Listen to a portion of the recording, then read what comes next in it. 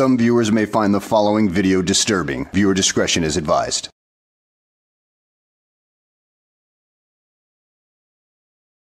Well, hello and welcome back to the channel, everybody. In today's video, we find ourselves at a sentencing hearing where a Sovtard has accepted a plea deal, and this sentencing hearing is just set up to make sure that he knows his rights and everything like that. And, well, he tries to come up the works even further by pulling out some of his Sovtard tricks. So let's go ahead and sit back, relax, and enjoy the show. Audio is connected now, so we are on the record in the matter of the people of the state of Michigan versus Robert Joseph Mattson, file number 21-20513-FH. Today's the date set for sentencing in this matter. We are proceeding today partially by video conference and partially in person. Mr. Daly is here in person. Mr. Daly, would you like to place your appearance on the record? James Daly, appearing on behalf of Mr. Mattson. And we also have Mr. Stevenson with us from the Michigan Department of Corrections. And sir, you are Robert Joseph Mattson, correct?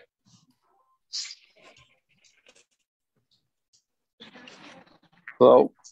I'm a living flesh and blood man, attorney for a public officer or statutory citizen judge. I'm a living flesh and blood man. Yeah, you douchebag. You're definitely living, but you're still bound by the laws of the country that you reside in. So, what's your point?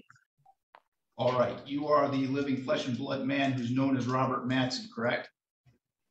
Attorney for Robert Joseph Mattson, which would be the all caps name.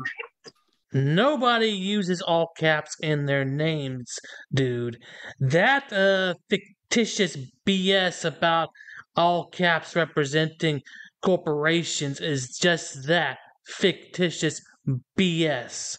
And if you want proof of that, just drive down any street in your town, look at a store like Walmart, and you'll notice that not all the letters are capitalized within their name.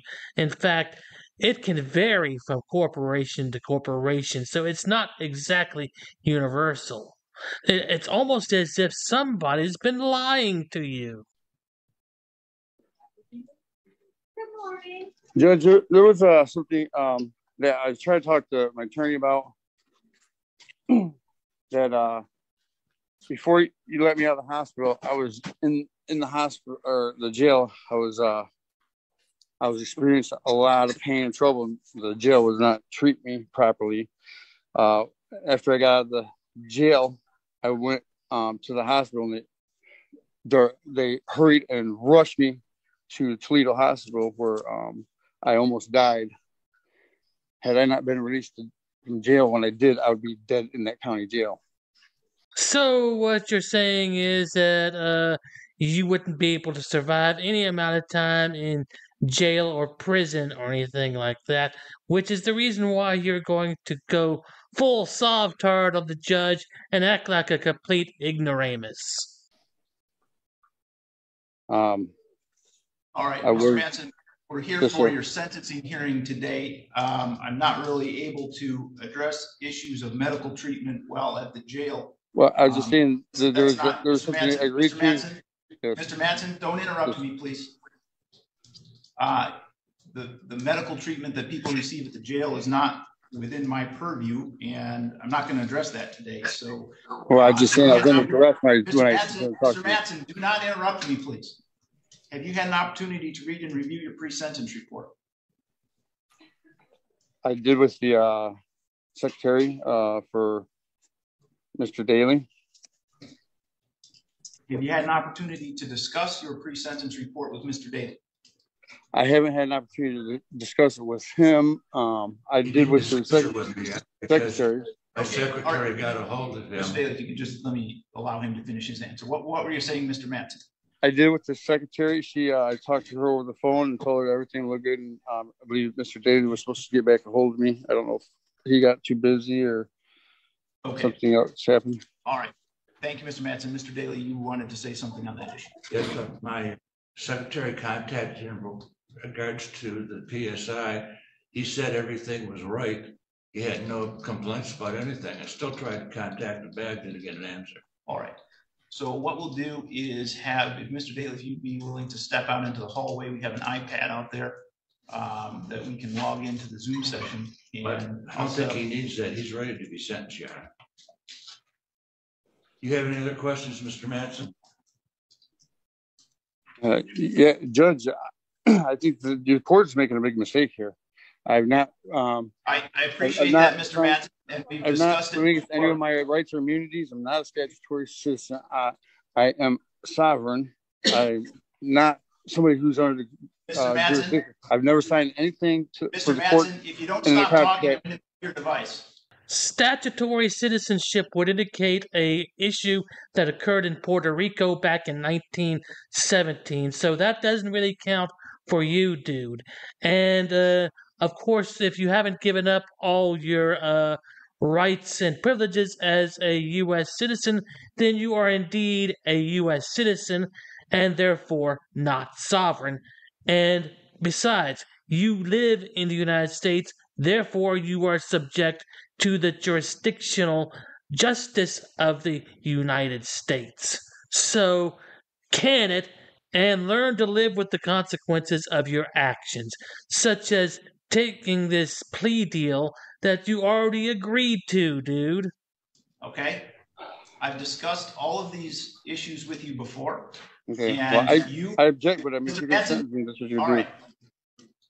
I've muted Mr. Mattson's device because he won't stop interrupting me. Mr. Mattson, what I'm trying to tell you is that we have discussed these issues before. You've raised those issues. I've ruled against those issues. And ultimately, you pled guilty of your own choice to the controlled substance possession of narcotic less than 25 grams. And so I'm going to sentence you on that charge today. If you'd like, I will have Mr. Daly step into the hall and you can have a breakout session with him so you can speak with him about your pre-sentence investigation report if you have questions or things that you want to talk with him about regarding that report. So I'm going to unmute your device now, and I want you to tell me whether you want a breakout session with Mr. Daly or not.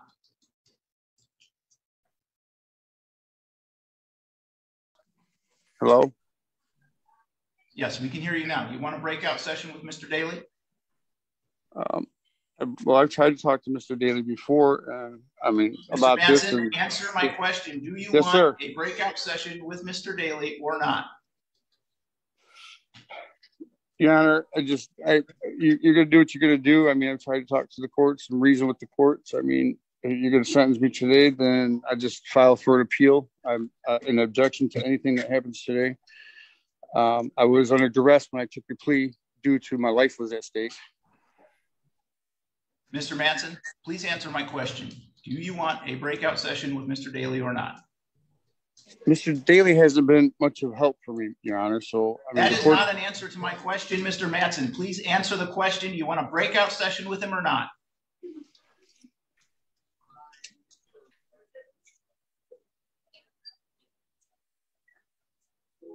Sorry, Your Honor. It just ain't been doing me any help, no justice at all. I mean, I've already said what I had to say. If the courts is going to sentence me today, then that's what they're going to do. I don't agree with anything that's going on today. I'm sorry. It's just my life was at stake when I had talked to the courts. All right, Mr. Mattson, please stop yes, talking. Sir. So you refuse to answer my question about whether you want a breakout session with Mr. Daly or not. The law. Well, I didn't want Mr. Mr. Mattson, Daly stop as my talking. attorney. Yes, sir. The record, I placed Mr. Mattson on mute again because he's continually interrupting me. Mr. Mattson, what I'm trying to explain to you is that you have the right to discuss your pre-sentence report with your attorney before the sentencing. I've asked you 4, 5, maybe 6 times now whether you want to have the opportunity for that breakout session, and you won't give me a simple yes or no answer. So what I'm going to do right now is ask Mr. Daly to step into the hallway we'll set up that iPad. I'm going to put you in a breakout session with Mr. Daly in order to make sure that I comply with your rights to have that breakout session. So at this point, I'm going to set that up, whether you want it or not, so that we have complied with that requirement.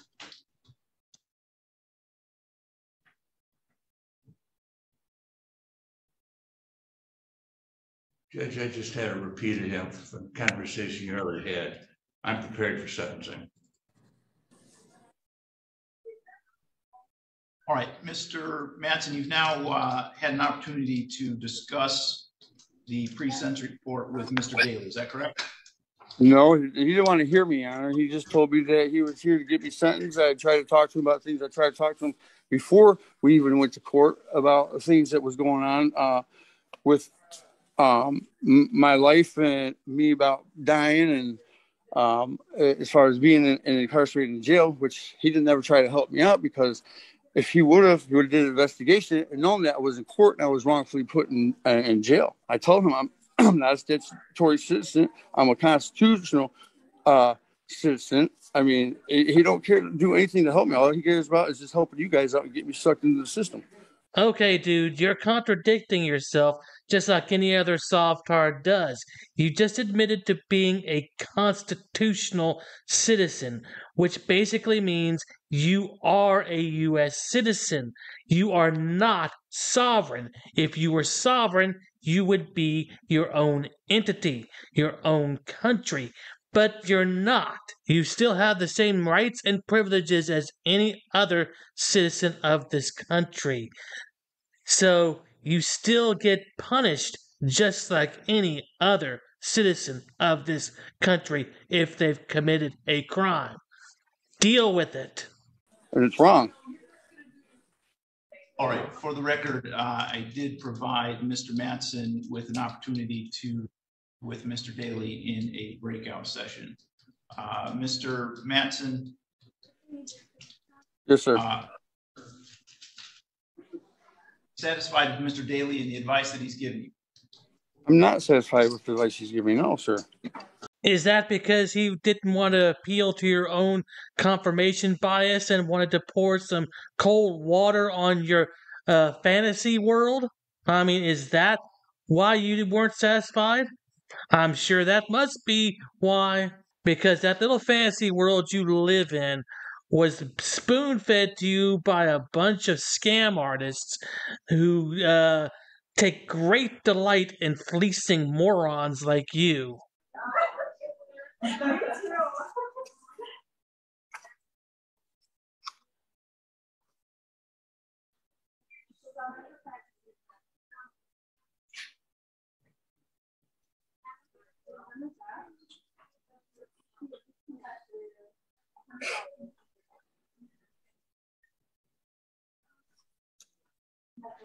Do you wish to explain or challenge the accuracy or the relevancy of any of the information that's in your pre-sentence report?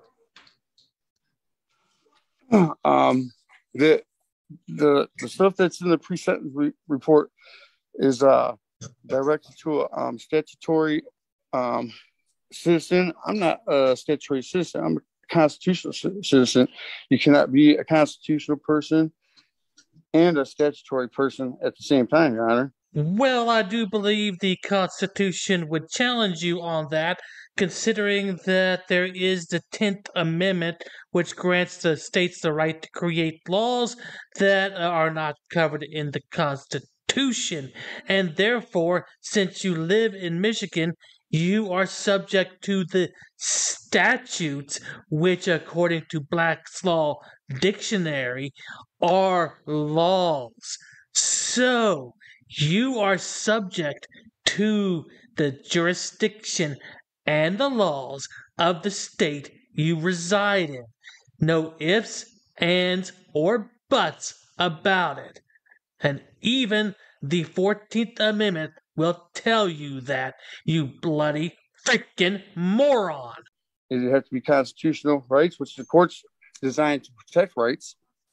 So I was asking you, Judge, are you working as a banker or a judge today? I mean, there's nothing to show that there's even a is there anything to show that there's even a contract between us? I mean, is there?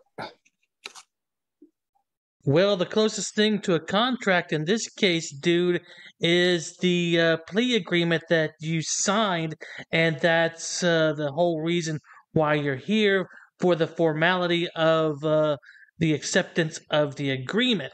I mean, that is your contract right there. Well, what constitutes as a contract when you're dealing with the government anyway, so, but still, you agreed to it.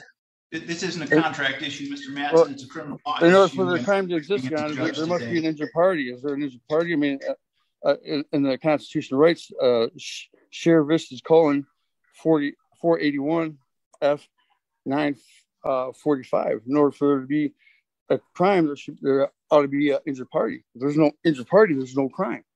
Yeah, dude.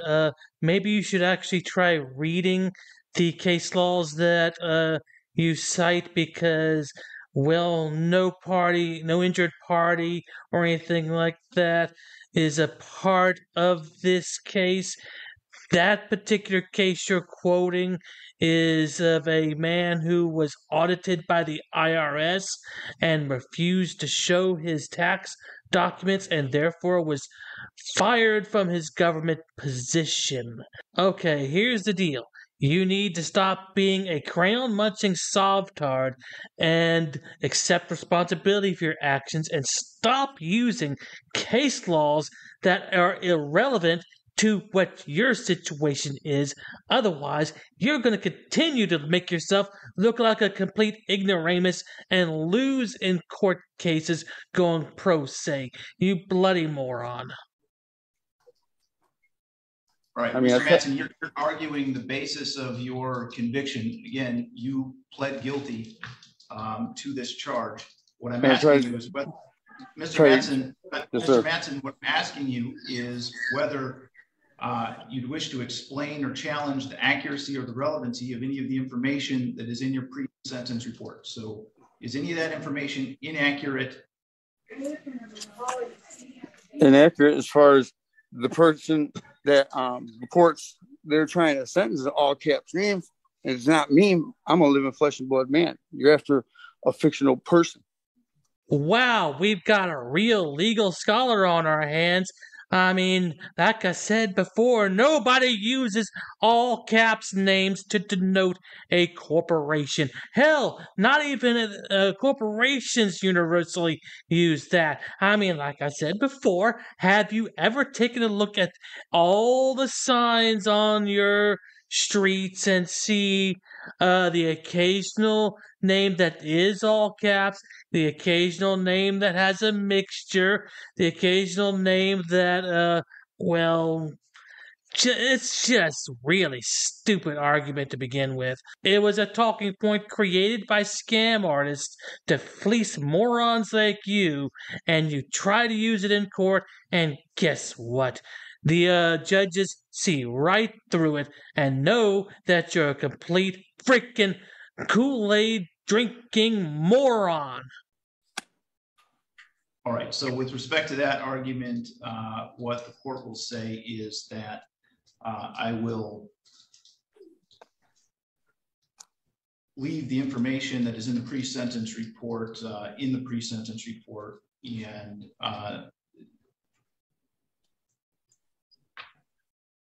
deny what seems to be some kind of a request to modify the pre-sentence report based on an argument that doesn't state any cognizable legal theory about a difference between Mr. Matson as a human being and Mr. Matson as something else. So the pre-sentence report will stand. Well, Your Honor, you never even explained to me what the jurisdiction was. I tried from the beginning to Mr. see what the Matson, jurisdiction of the court is. I'm going to mute Mr. Matson again because he continues to interrupt me with a line of argument that I don't even know what to say about it. It just is, it's not a legal argument at all.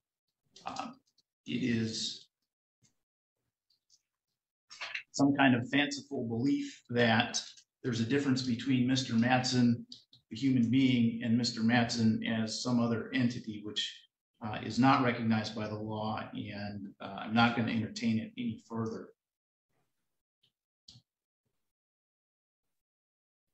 Mr. Daly, does the pre-sentence report disclose any prior convictions in which there exist any known constitutional defects? No, Your Honor. The probation officers calculated the minimum sentencing guidelines in this case to be from 0 to 9 months. Do you agree with that computation of guidelines? I do, Your Honor. I do. Thank you. Before the court passes sentence, Mr. Daly, is there anything you'd like to say on behalf of Mr. Mattson? I've had the same conversations with Mr. Mattson the court's had. He's never wanted to talk about this case. He's always wanted to talk about what he perceived are constitutional issues. He pled guilty. He knew what he was doing. I do know that. I'm prepared to complete the sentencing now. All right, Mr. Mattson, in a moment, I'm going to unmute your microphone and I'm going to give you an opportunity for allocution. That's an opportunity to say anything that you'd like to say on your own behalf before the court passes sentence.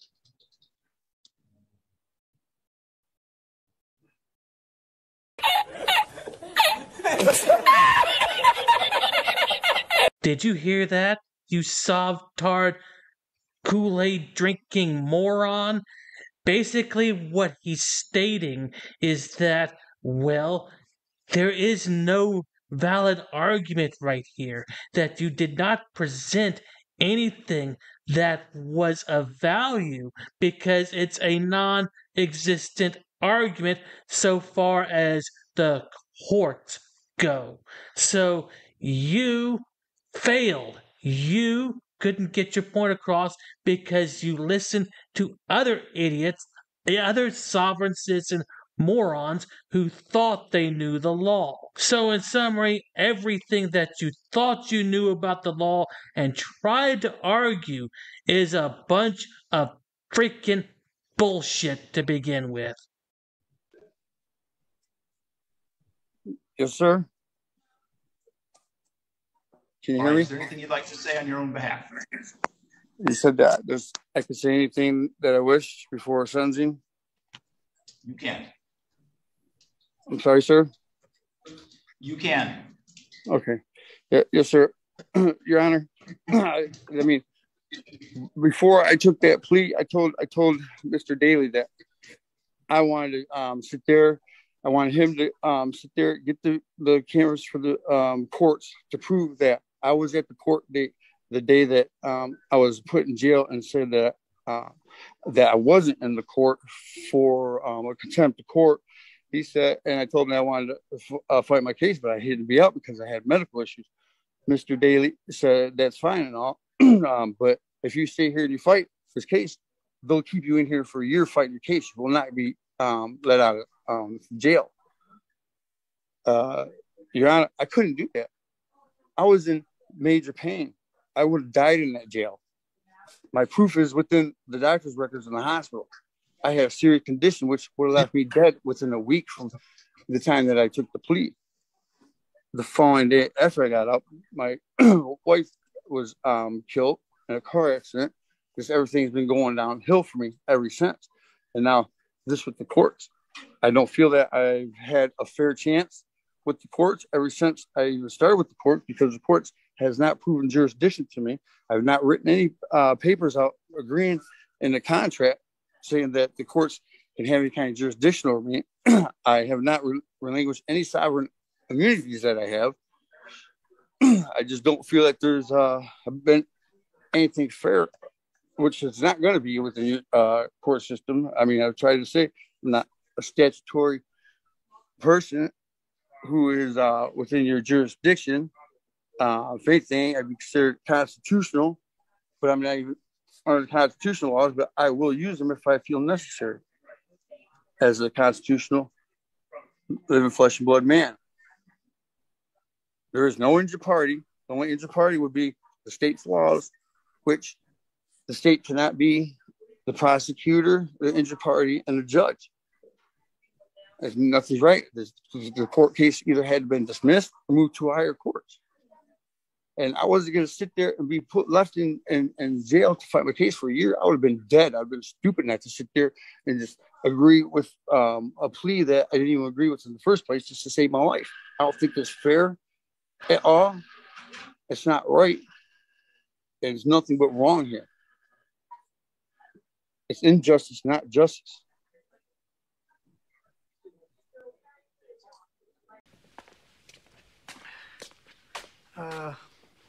Everything that guy just said is bullshit. Thank you. Yeah, that's a nice speech and all, but you couldn't even get the case laws correct. You can't argue with the damn. I mean, the guy up there just told you your arguments were a bunch of BS to begin with. I mean, you're pretty much done, dude. You got no leg to stand on. I mean, the requirement for equal protection, I mean, treatment. I mean, there's Form 05.0333, what terms are binding you and me together, Judge. There's nothing even sitting there stating that. I mean,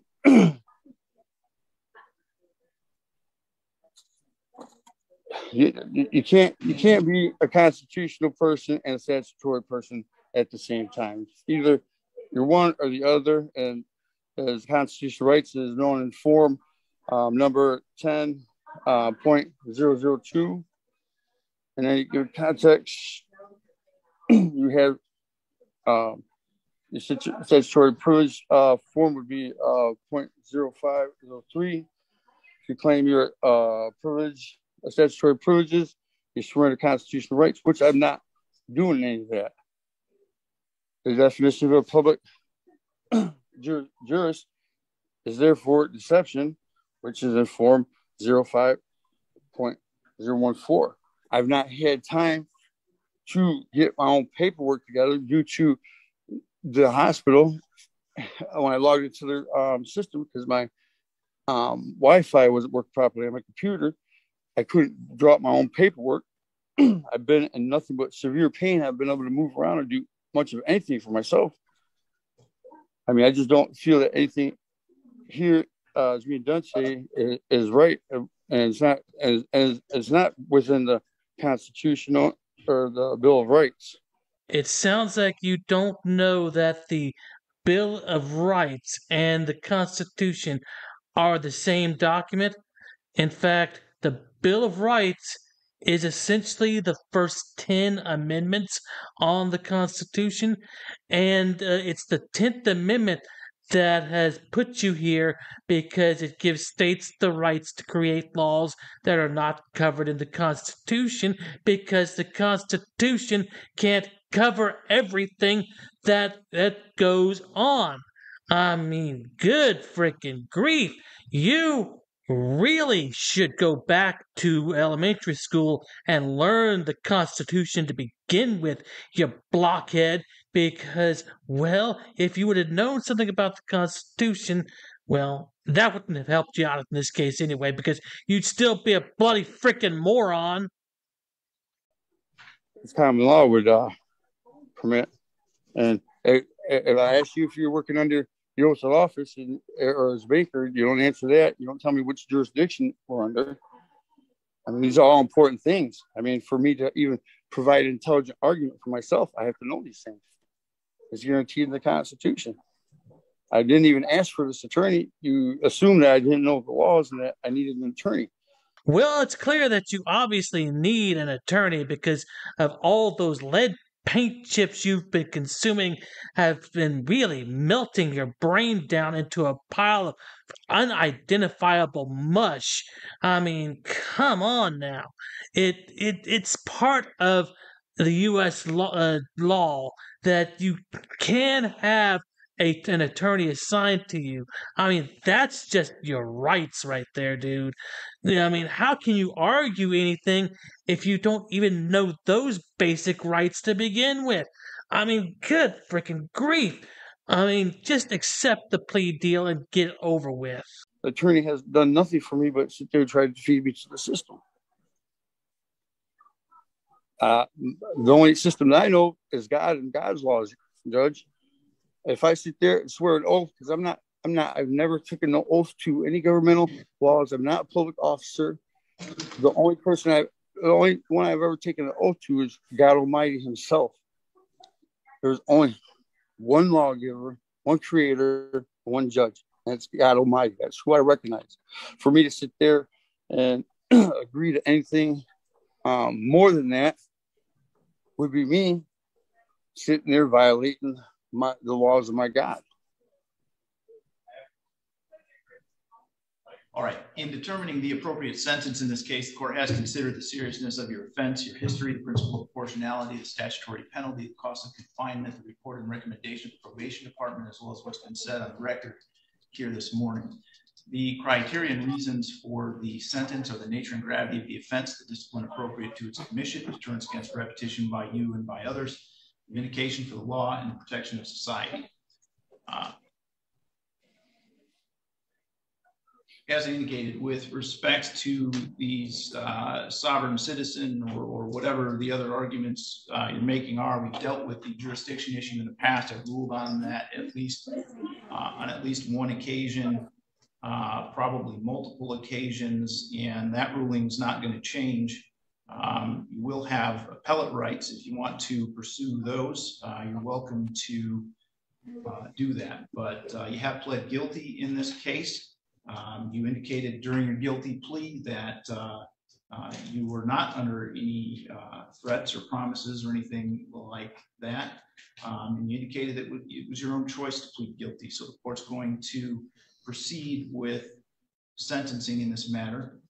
The recommendation from your probation officer is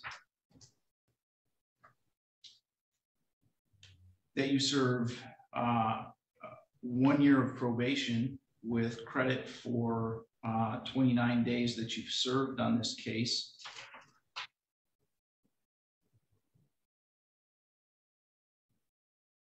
And that is, I think under normal circumstances, that would be an adequate recommendation with, he's gone.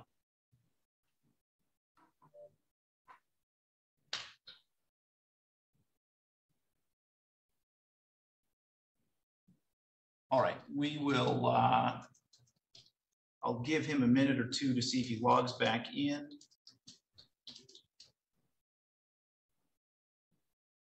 I'm not exactly sure when he dropped out of the meeting. And I have no idea if it was something he did on his own or if it was a connection issue. So we'll give him a couple minutes.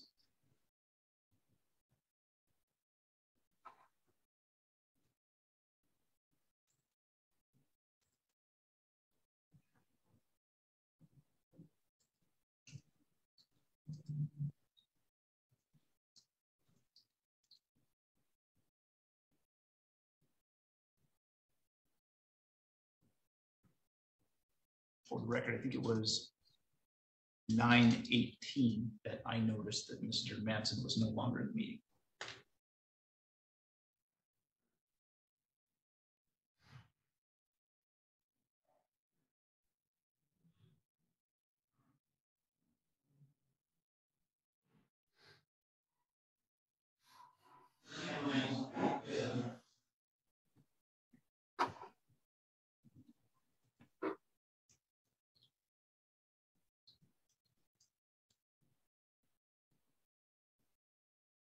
I'm looking for Mr. Manson.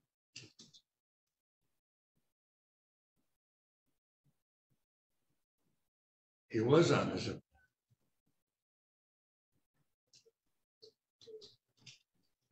Okay, thank you. That was the number I called him at. He wasn't at that number. It's at the hospital. They don't know anything about what he's doing there. Right.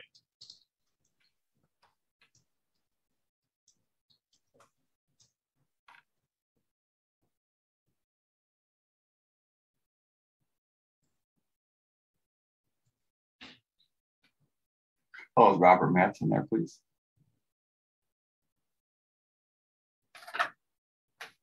Okay, who am I speaking with? Okay. All right, thank you. This is Mike Stevenson, probation.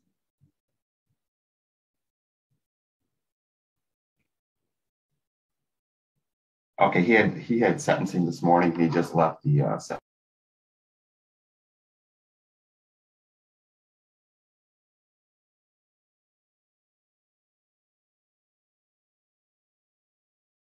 Judge, I just spoke with a female at the number that he gave me, and she claims that he is at a heart doctor appointment at this time. That's what she claims.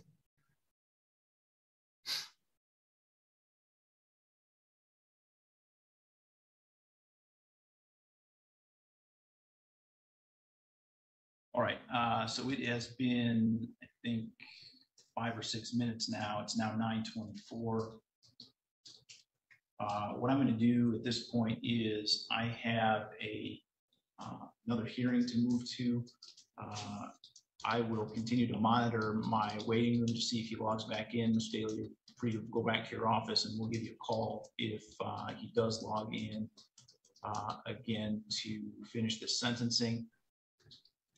If he doesn't log in and we haven't heard from him by the end of the day, what I'm going to do is issue a bench warrant.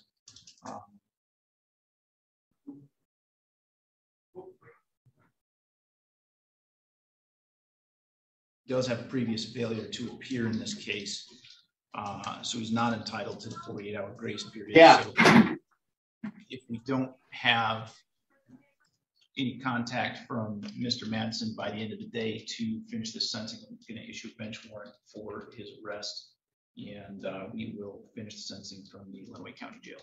Thank you, Judge. Thank you, Mr. Daly. Well, I'll keep you updated on this guy. If I see him again anytime in the near future, I'll let you know if he was issued a bench warrant or not. But it seems kind of stupid to just bail on that kind of issue right there. I mean, they'll prove how much jurisdiction they have over you, dude, when they find you and well, extend your sentence because of your stupidity. At any rate, guys, I hope you enjoyed the video. Thanks for watching, and I will see you on the next one.